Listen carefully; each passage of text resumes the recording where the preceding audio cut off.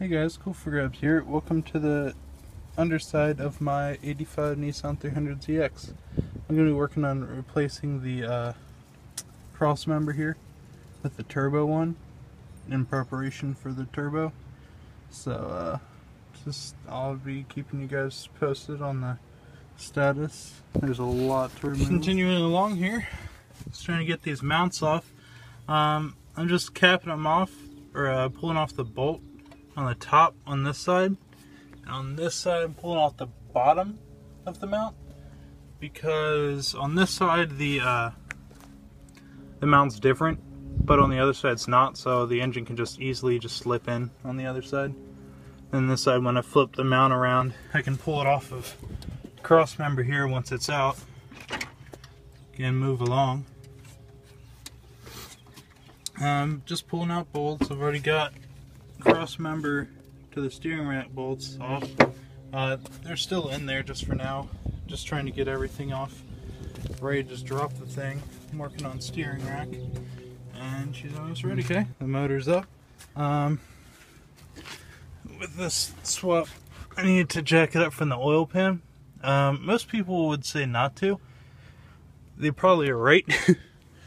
But since I am not using the oil pan that's already in there, I haven't switched it over yet. I don't really care if it breaks it or bends it or anything.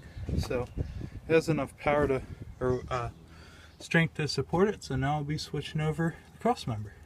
Finally got the Crossmember out, so we're about ready for the turbo one. Just have to take off this motor mount, which we'll be putting her back in. Here you can see we have the difference between the NE and the turbo. The turbo's up front. This one is forward, so it makes room for the turbo. And the back is the NA, because it doesn't have to worry about the turbo. Motor's finally dropped back into place here. We're not on the ground yet, but the jack is not supporting the motor anymore. Got both in. You know, they're a little bit of an issue, but you know, it's what you have to expect when you're just moving around an engine. It moves around quite easily, so it shouldn't be a problem if you decide to do it. You have to move the control arms and the sway bar and unbolt them, and then you'll have to move this bar over, and then it'll just drop out of place. I have jack stands under the main body of the car on the rails, so that's what's supporting that, and then I just use the jack to jack up the engine to move it.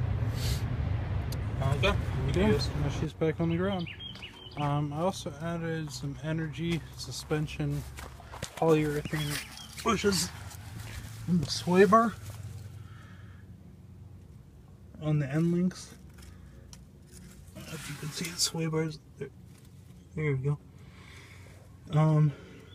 They look like they're going to be nice. It's a little tricky to get them to fit in this car, but I just got the bushing set. So, for now, that's one step done. It's a little complicated, but I got her through. It gives me a lot more room to mess with that manifold and get everything out of there.